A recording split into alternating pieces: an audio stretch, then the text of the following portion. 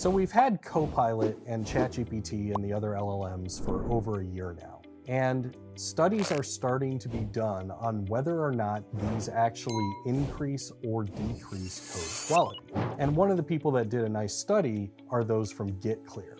And I'm kind of going meta here because I'm going to react to a reaction, because this Visual Studio Magazine article, I feel like the author really summarizes everything really well, and I'd like to add some commentary to these points. And in short, there is a decrease in code quality that is being detected, and I'm not surprised. So the Coding on Copilot white paper that GitClear did, it's looking at the quality and maintainability of AI-assisted code compared to what would have been written by a human.